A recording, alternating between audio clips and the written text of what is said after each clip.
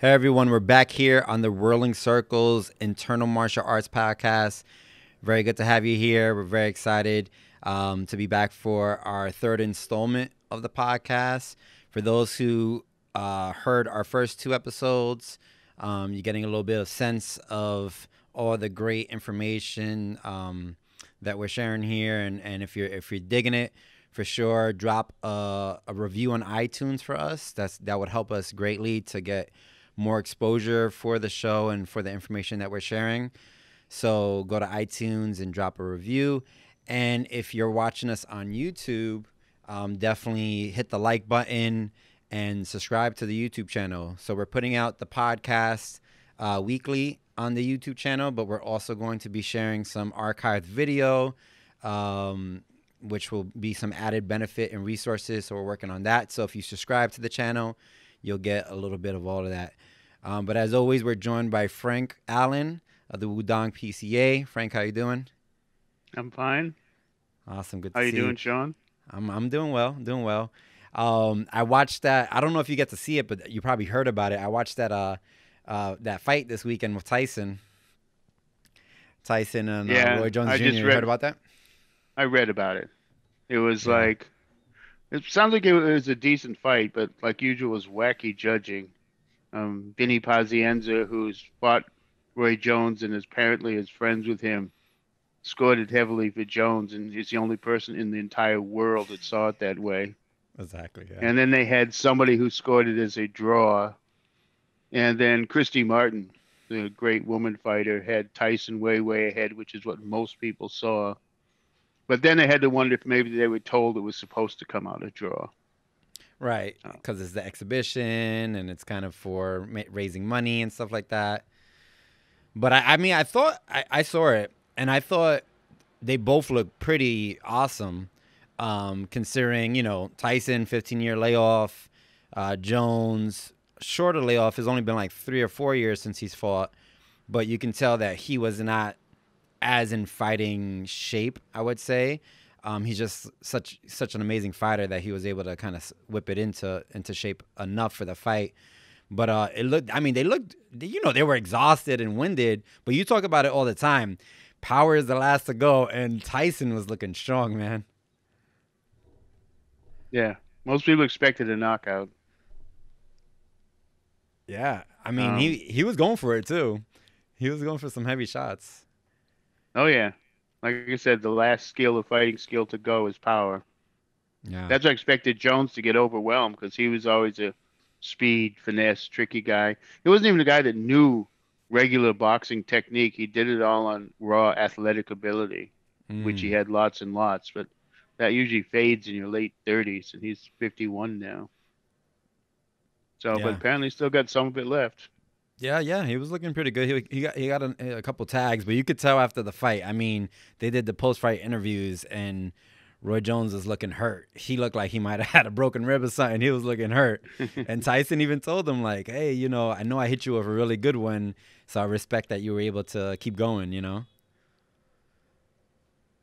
Yeah, Tyson in his heyday was a monster.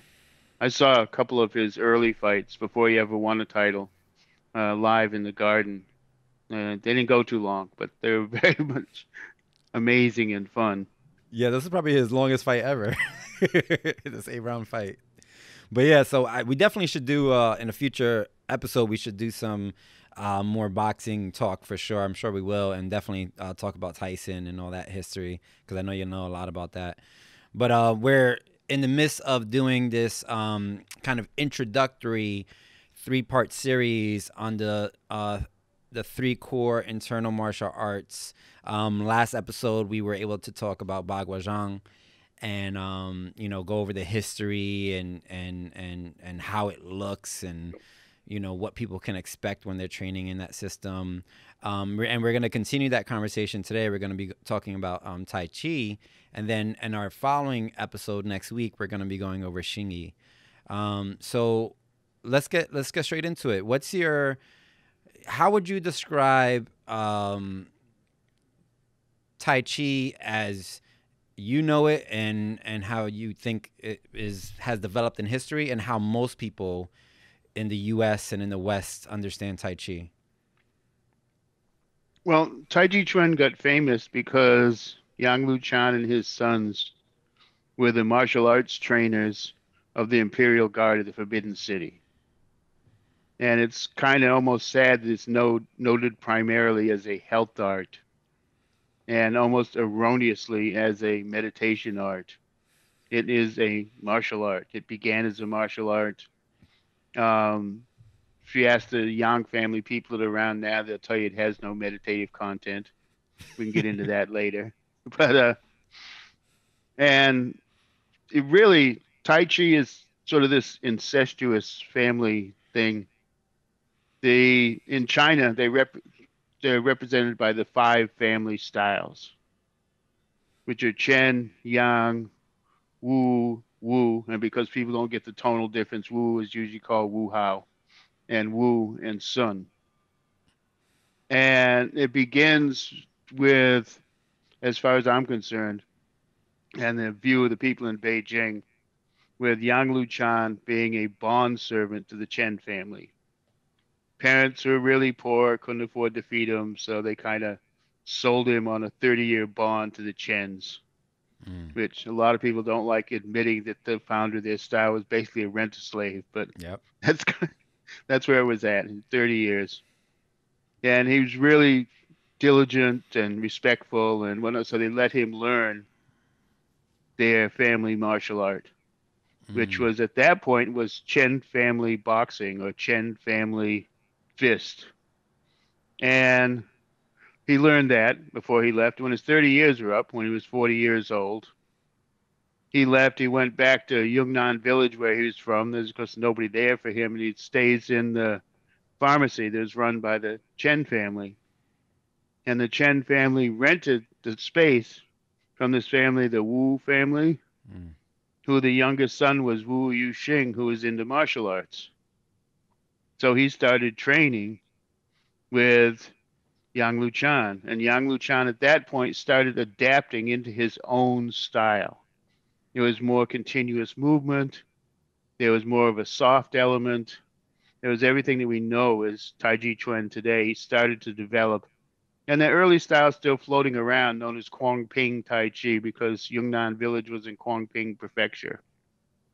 And at a certain point, Wu Yuxing goes, well, I'm going to take you to the capital and introduce you to my brother who's a minister there.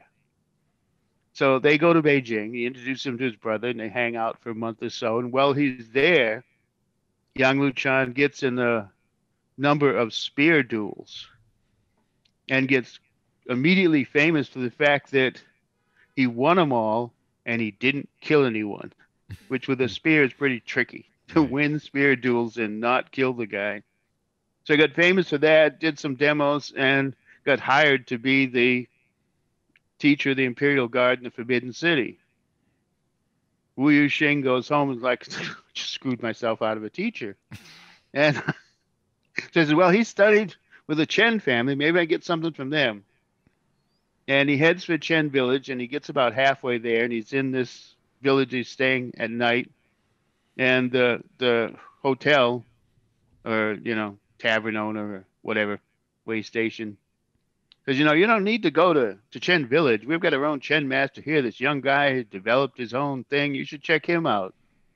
And he does, and it turns out that Chen Qingping had moved there and he had just developed the cannon fist fast form of Chen style. And Wu Yuxing stays and studies with him till he's kind of got that down. Then he goes home and starts mixing his Yang style large frame with his Chen style small Mm. frame and creates his own style, Wu style. And one of his top students was a guy named Hao, which is why in the West we call it Wu Hao because it's hard to separate the I tones of the see. two Wus. Then, of course, Yang Luchan hears that his student has developed this new pretty nifty thing. So he sends his best student, who's his oldest son, Yang Ban Ho, back to Yunnan village to study with Wu Yuxing. Studies, picks up the style, comes back and creates the Yang style fighting fast form, Mm. working with what he learned from, Uncle Wu.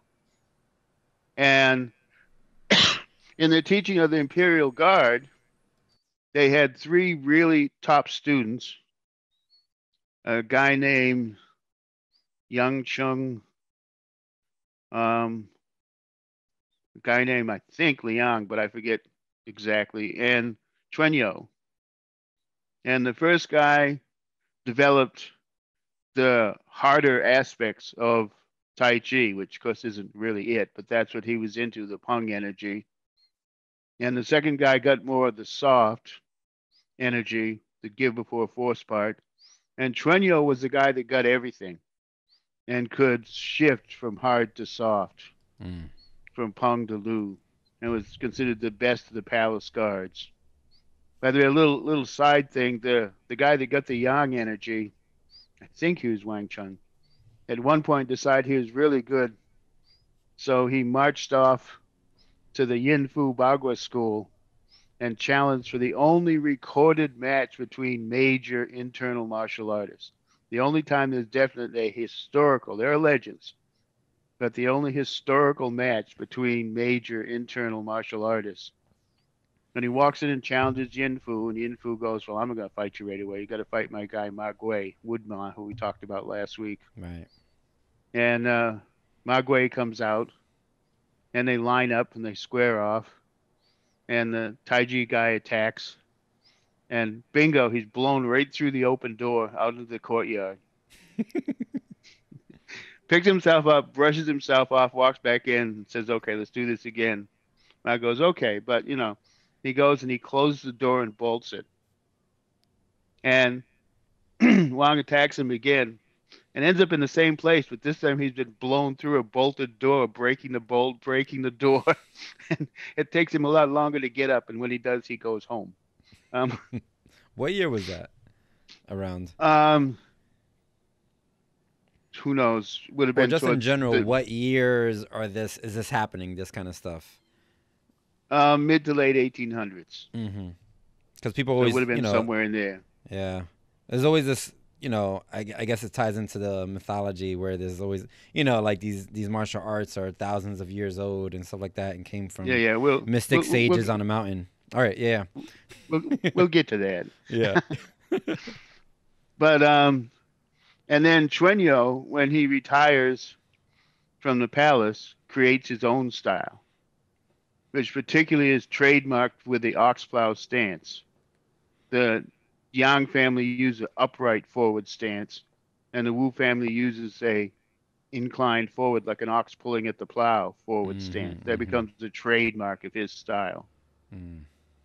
and it becomes fairly well known. He has a student, Wang Mojai, who's a Beijing businessman who keeps the style in Beijing and keeps it as close as you can possibly do to the teacher's original style. And then his son, Wu Jianchuan, moved to Shanghai, changed the style a little bit, created his own form, only a little different, and got really famous, the most famous of the bunch. And when he died, passed it on to his daughter, Wu Yanhua, and his son in law, Ma Yuliang.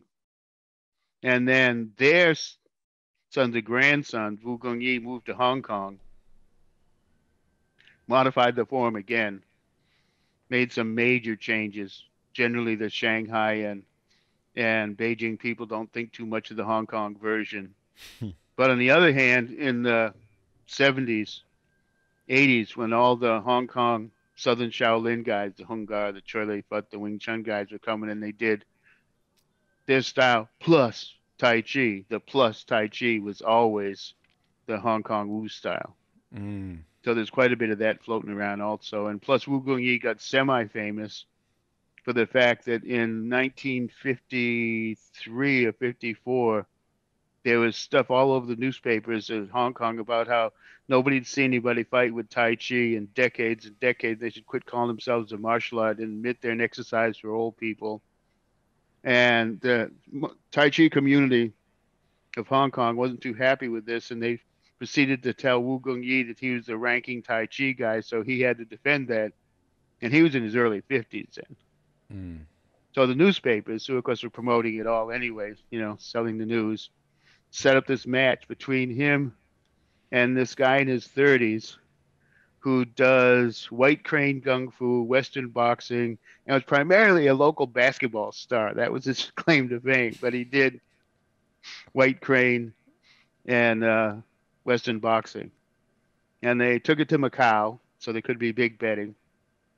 And they had this match, which is on film, and it is a very sloppy affair.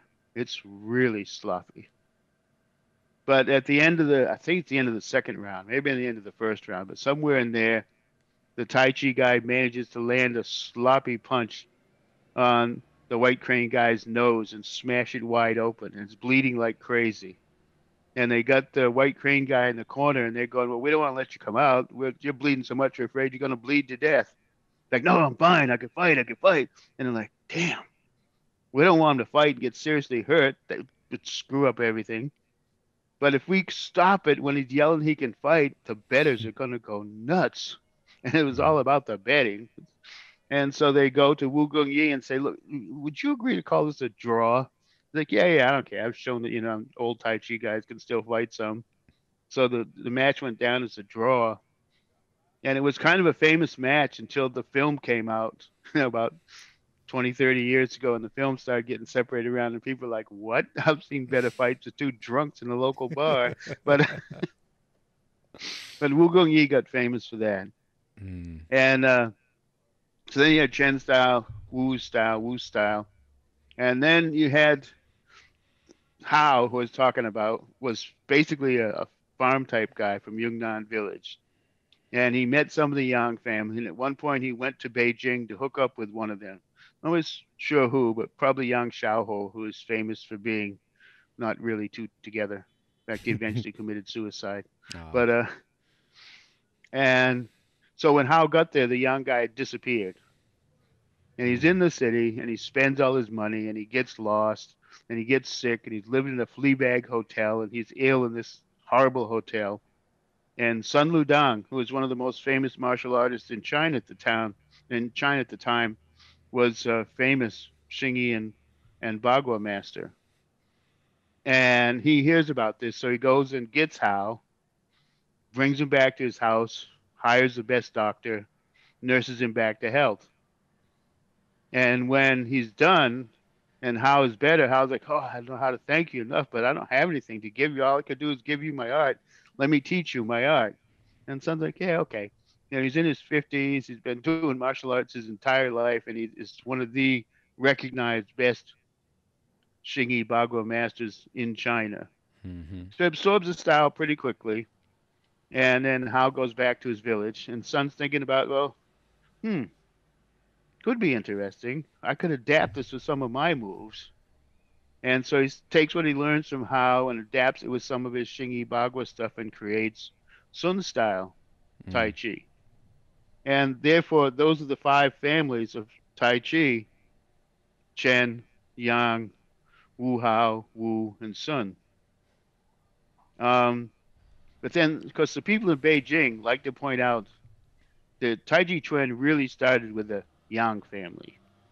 That they're the ones that took another art and made it soft and made it continuous and worked on the absorption stuff and worked on the internal power and created everything that we consider Tai Chi Chuan today. And they also, and here's where it's hard to say they didn't create Tai Chi Chuan, they invented the name. Nothing was ever called Tai Chi Mm-hmm. Chuan before the Yang family. Right. Before the Yang family, there was Chen family boxing, or Chen family fist, or Chen family cannon fist. But it's after the Yang family made Tai Chi Chuan famous that suddenly they became Chen style Tai Chi Chuan. And so the people in Beijing are all about, it started with the Yang family. And of course, so is the Yang family. It's all about it started with the Yang family. And then, of course, the two origin stories are that it started in Chen Village, or the story that it started on Wudang Mountain with John Sanfeng. And the whole thing, I think I may have mentioned last week, but I'm not sure, that one of the differences between America and China, the West and China, there've always been a lot of complete opposites. Like we wear black for funerals, they wear white for funerals, and stuff like Right. that. And with the same way, our salesmen for a long time have had to deal with the public wanting everything new and improved. So they have to figure out how to take the same old crap and convince you it's new and improved. Well, in China, they wanted everything old and tested. Right. So if you invented anything, you had to come up with a reason it was old and tested. And why Deng Hai Chuan claimed that he learned the whole thing from the Taoist in the mountains when he really just learned the metaphysical health art and then created the martial art himself, but he couldn't say that. Well, the Yang family can't say that they invented Tai Chi Chuan because it's got to be old and tested. So they go to a guy is actually a very famous Taoist. One of the two guys at the complete reality school of Taoism, which covers most of North China and most of the other sects under it, was one of the founding teachers that they rely on.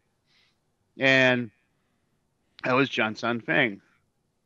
And in fact, most of the internal alchemy is based on this 100 character tablet of Lu Dung Bin and the commentaries of John San Feng. And John San Feng was a very famous Taoist who, like, there were legends of him living for 300 years. Of he was Hmm. from the 900s, he was seen up until the 1200s, and very well known. And so the Yang family comes up with this story of John San Feng watching a snake fight a bird outside of his cave when he's meditating. And the bird attacks and the snake moves to the side. And the bird attacks and the snake moves to the side. And the bird attacks and the snake takes out his eye. And the bird flies away. And I love it because it's actually the snake's the winner. Who Right. would have guessed? But and then from the movements of the snake, he creates this marvelous martial art, which is all about getting out of the way and coming back. Give before force, come back, or there is no force against you. Now, as far as history goes, John San Feng didn't do any martial arts ever. He's noted nothing mentions him in martial arts until the Yang family comes up with it. But he makes a great ancient patriarch with an ancient patriarch Right. story. And the Taoists were always practical, always practical. Like part of the Taoists and Buddhists against each other in China had to do with the Buddhists are always going, well, you guys sell your stuff. You needed a Taoist ritualist before you did anything, a wedding, a funeral, a gathering to celebrate anything. You need a Taoist ritualist, and they charged for it. And they charged for their healing. And they charged to teach their martial arts. So the Buddhists are always, you guys are just businessmen. You claim you're spiritual, and you're just businessmen. And because the Taoists were like, well, you guys give your stuff away, but then you run around these bowls and beg for a living. You guys are just beggars. Better to be a businessman than a beggar. So the Taoists always had the more practical side of stuff. Yeah. So as near as I can tell, when the word gets back to Wudang Mountain, which John San Feng was famous for having his hermitage on Wudang Mountain, instead of going, that's not true, they're like, that's a pretty good idea. We could work with this. And all of a sudden, there's Wudang Shan Tai Ji Quan with lineages back to the 1200s. Except nobody ever saw it till the late 1800s after the Yang family had made Tai Chi and made it famous. Again, and there's still to this day, there are people, and I hope this doesn't get me in trouble with my teacher and the people that I know on Wudang Mountain because we study there. But the reality is nobody saw this style until after the Yang family had Right. done their Tai Chi thing and claimed John San Feng as their ancient patriarch. So most So people figure who that knows, right? But the history books most people say figure one thing. either it came from Chen Village, which is the official Chinese government version, by the way, Yeah. or that it came from um, John San Feng on Wudang Mountain, which is that story. And that, of course, also with the Tai Chi classics, it was Wu Yu Xing who came up with the Tai Chi classics. And of course, he was the educated guy in the whole thing. Him and Sun Ludang were the highly educated guys. Mm. And I think it's fairly obvious that Wu Yuxing wrote the Tai Chi classics, but he couldn't say that. So they come up with this story of his older brother found the book in the salt shop, and the book was written by the guy who went by Chen Village and taught them their internals to their style. It's like it's at all you couldn't invent anything. Yes, yes. Well, I got a couple. So maybe, well, you talked about large frames, small frames. What exactly that means, and what are like the different. Obviously there's different interpretations of form, maybe full forms that are totally different. But how do you think the different styles differ from one another, or how are they Well, the same too? primarily they're a lot the same, except that Chen style is much more explosive and a little bit broken up. And I really see Chen style as a bridge between Long Fist and Tai Chi. Mm, But of course, now it's Chen family Tai Ji Quan. right. But it's different from the others. And Guangping Yang style is a little closer to Chen style than the other Yang styles because it was intermediary stage when Yang Luchan was just developing his thing. And Sun style has these little short steps and stuff like use a lot of Xingyi follow step because he was a Xingyi master. Mm, And so they have their differences. But and of course Wu style's trademark is that ox plow stance because it develops a short range power.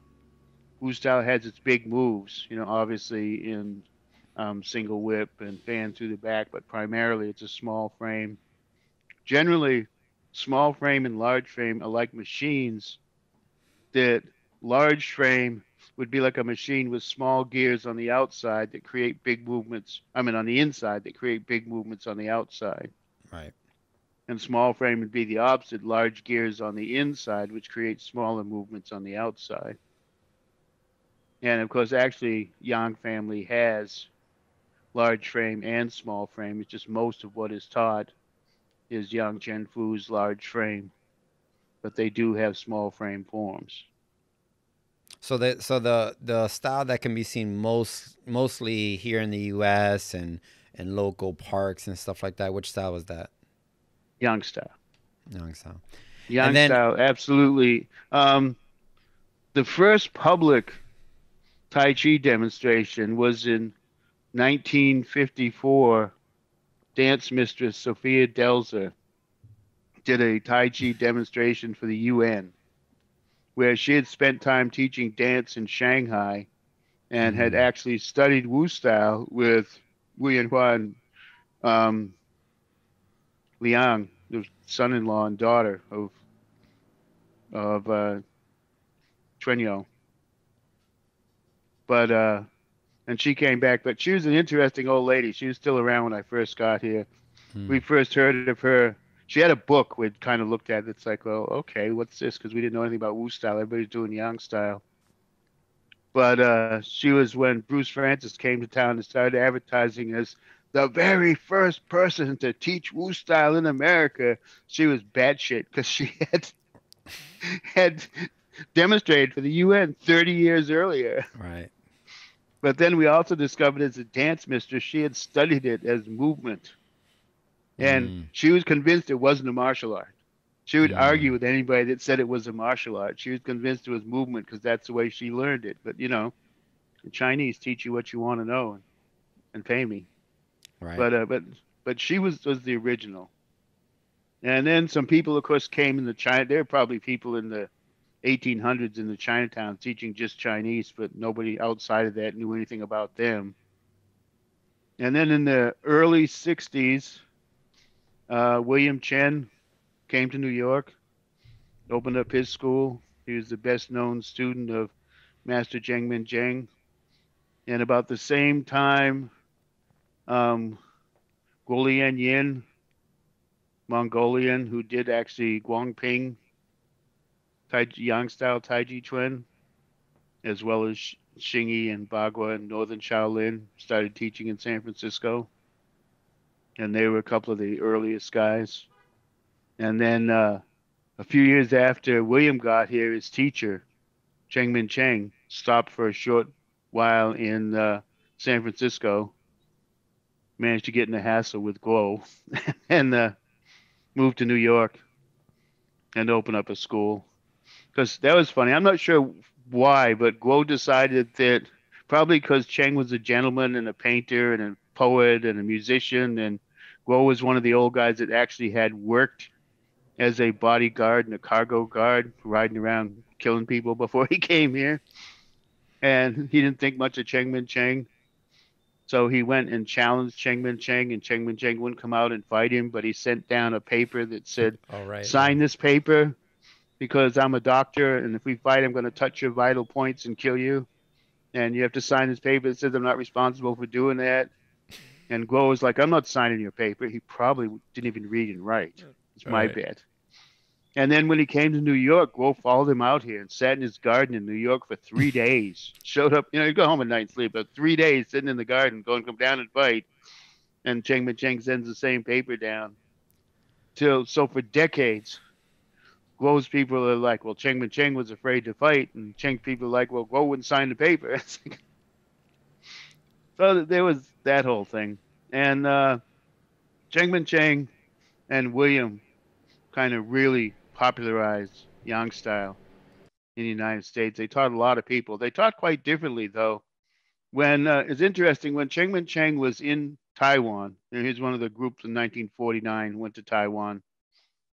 And when he was in Taiwan, he taught equally. He taught it as a health art to people that needed their health improved, but he also taught it as a fighting art and gave a lot of demonstrations. He's a little guy, gave a lot of demonstrations how no one could push him, no one could move him, and did a couple of sparring things and whatnot. And then when he came to the United States, it was interesting because one of his other top students went to Malaysia.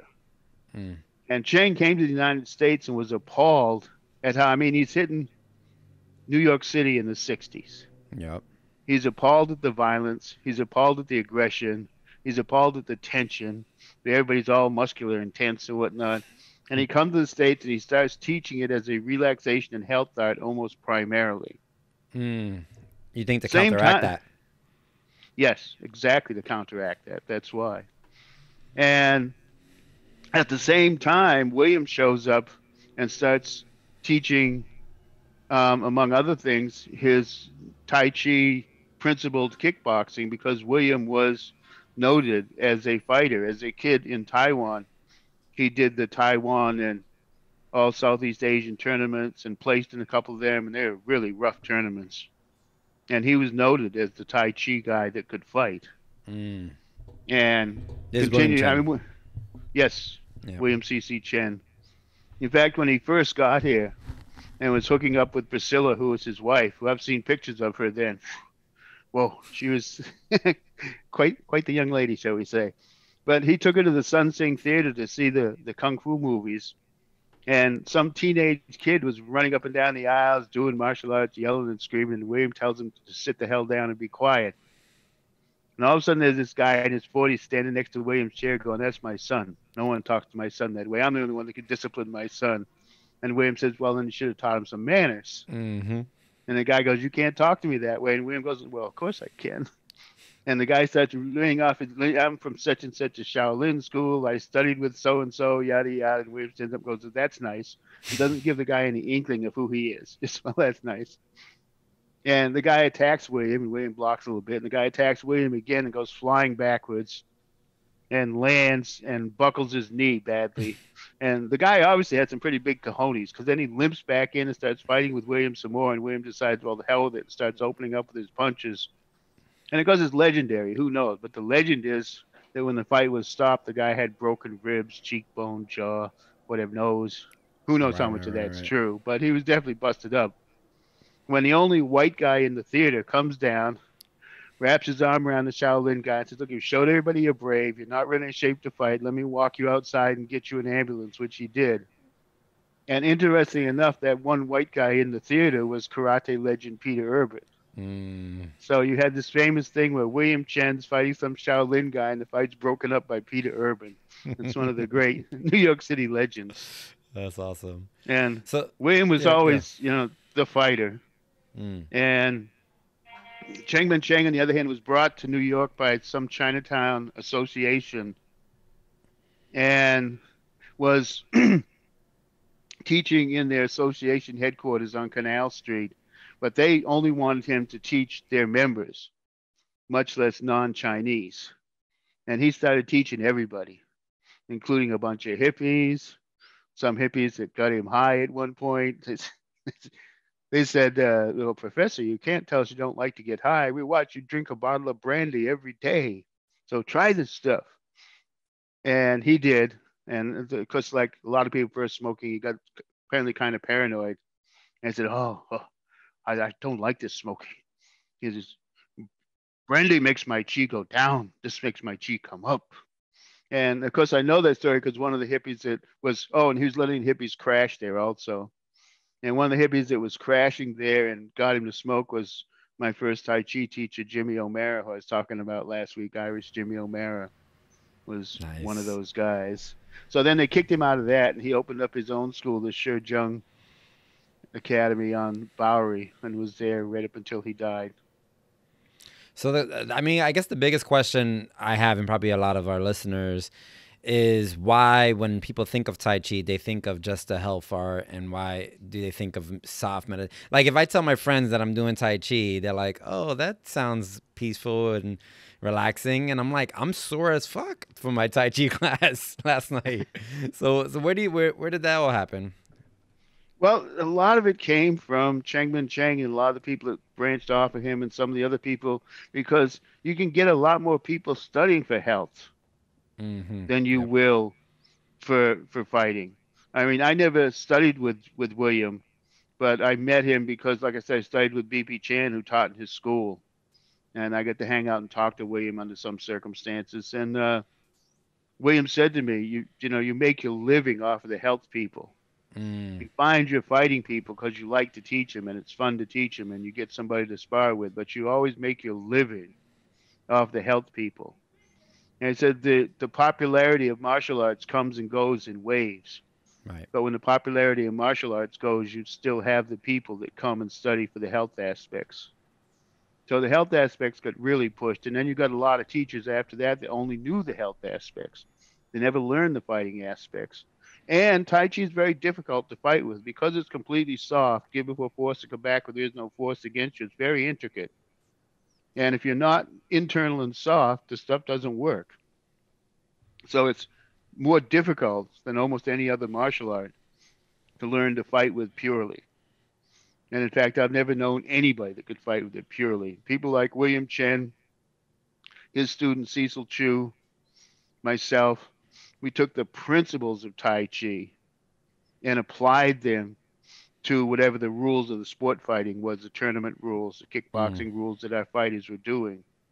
And it worked on the principles of the internal arts and the principles of Tai Chi, but it wasn't exactly Tai Chi technique.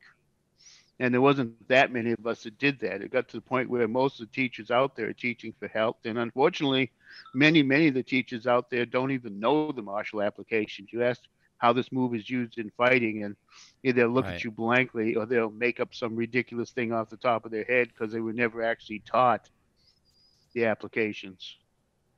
So someone could, I mean, it sounds like someone could just learn like the forms and get like almost like qigong benefits from learning the forms and getting, the muscles moving in certain ways. Maybe learning expansion techniques and all this kind of stuff. But in terms of like fight and martial application, never even needing to really go there. So there's that big disconnect, and it's probably like famous teachers who are just coming off of that new agey kind of health training, and don't have any martial application in the U.S., right?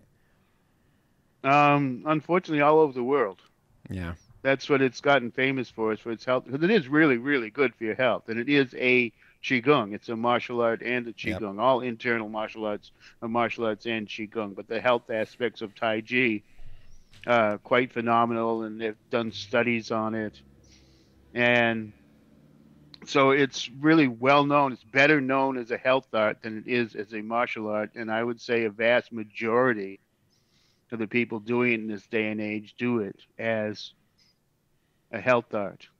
And as I said, as far as meditation goes, one of the biggest falsehoods of the stuff is that you do Tai Chi and you're doing meditation. Yeah, Mm. you do Tai Chi, you're doing Tai Chi. Like I said, the Yang family said it has no meditation aspects, but I was lucky enough to be with a teacher that taught us that the thing is that Taoists, being practical people, looked at human beings and said, well, we only do four things. We lay down, we sit up, we stand up, we move around. That's it. So they created lying, sitting, standing, and moving meditation.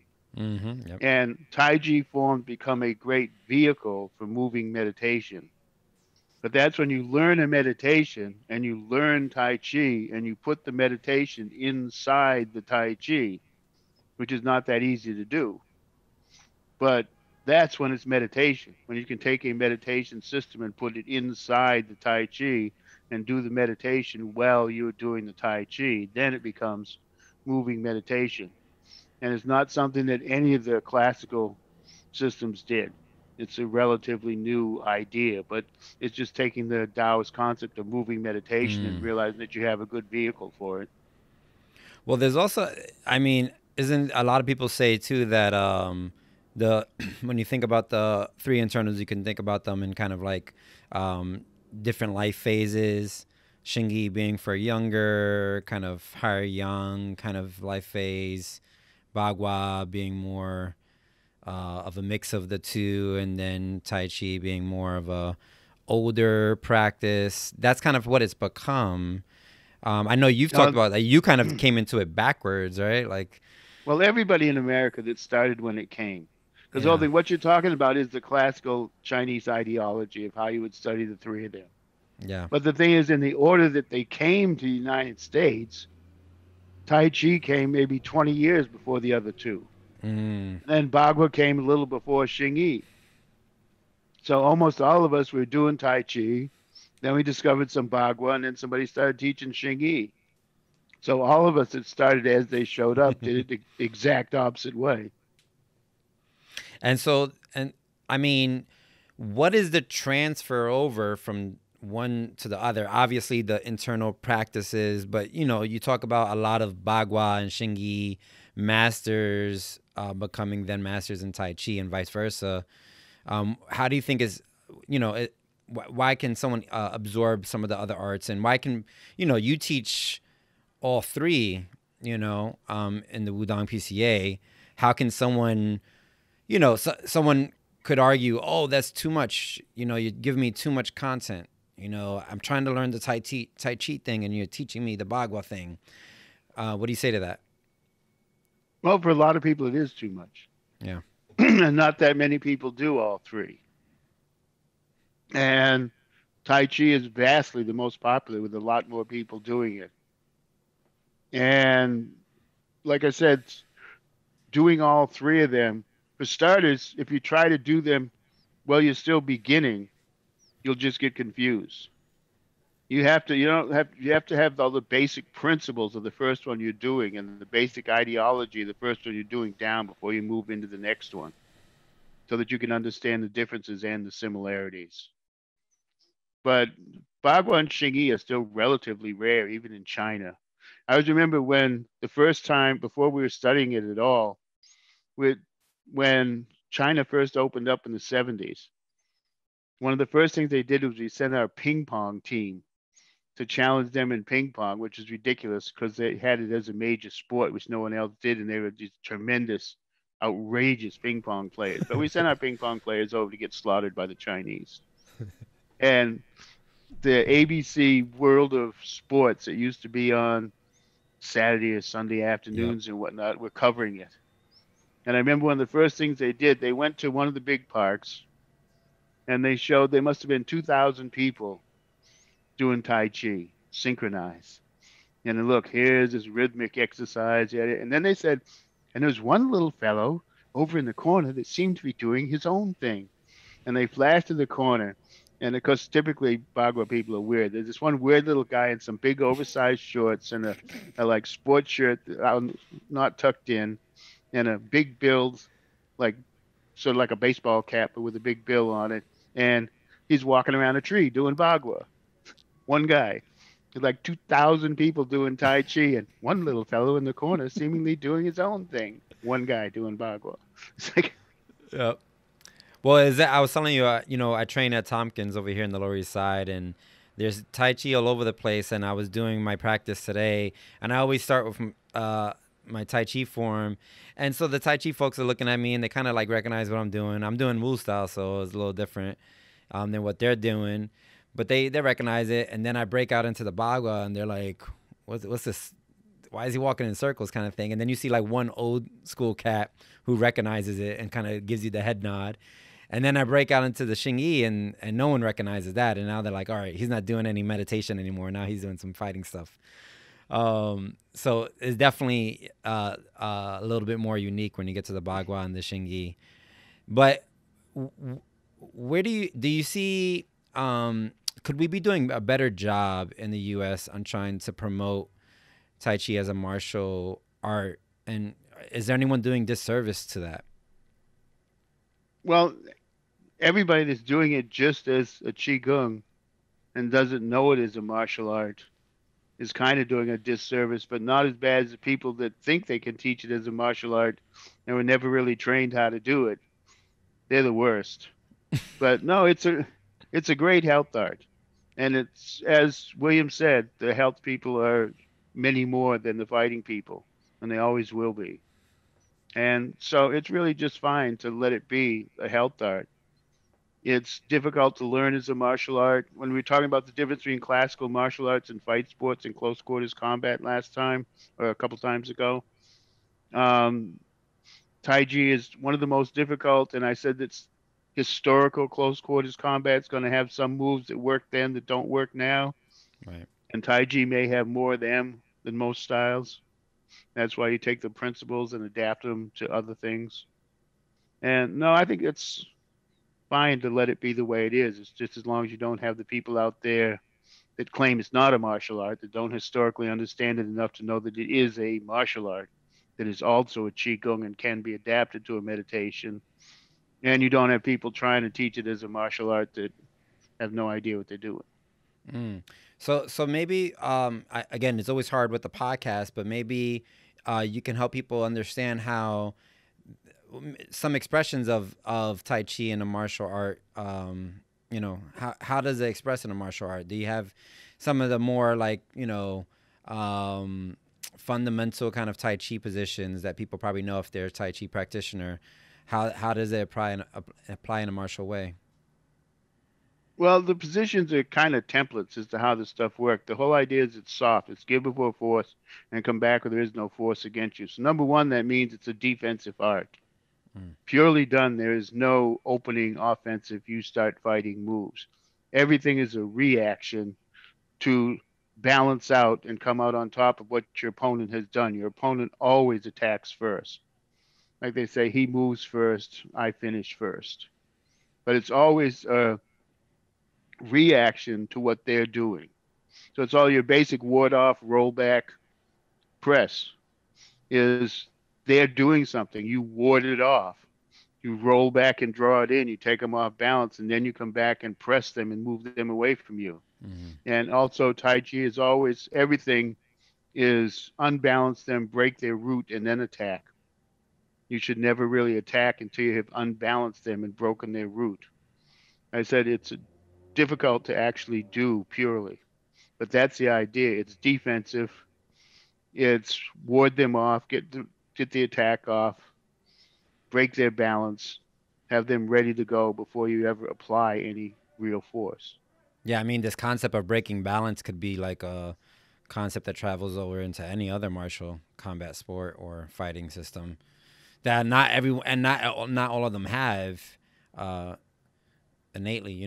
So having that Tai Chi to kind of teach you that practice is good. I mean, I feel when I do my Tai Chi with you, I just feel more rooted than I have with any other system I've learned, and I think it's also part of it is slowing down. Like sometimes we speed through techniques in other martial arts because we think that's the right way to do it. We're like racing through it, and we kind of overlook where our weaknesses are. But when you're going super slow and you have to shift weight and you have to be in the proper position or you're going to topple over, it really makes you kind of connect to that, I think, more than a little bit more than other systems.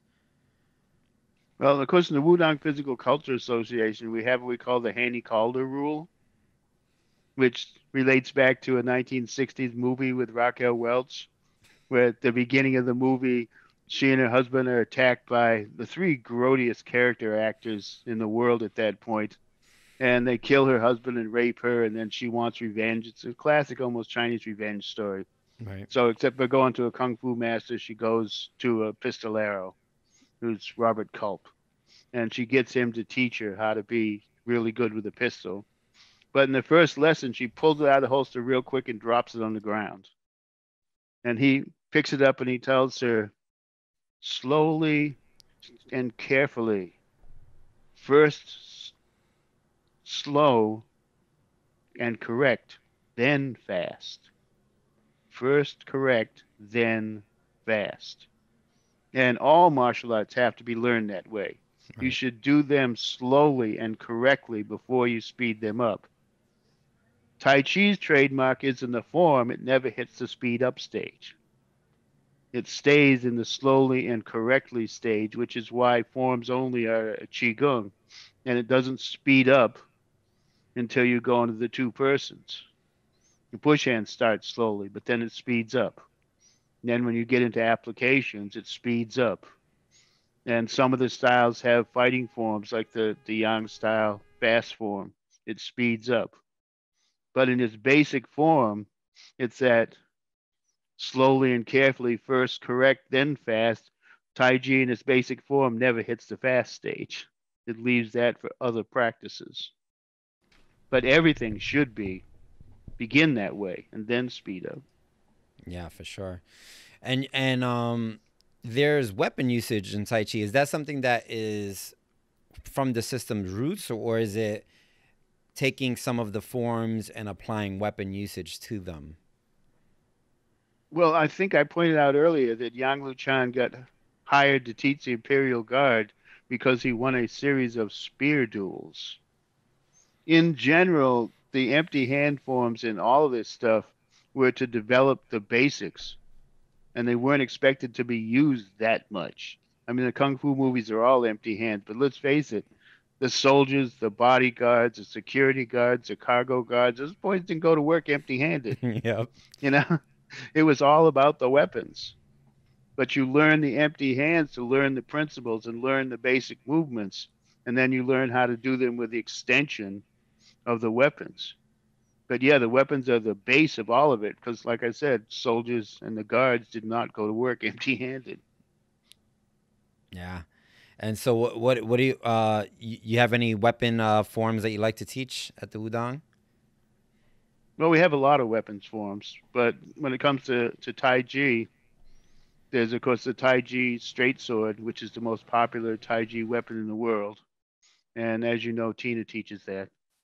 And because the story is the Wu style straight sword is one of the more complicated forms that I've ever seen. And as people know, I actually learned it 3 times and forgot it 3 times and said to hell with it because I'd learn it.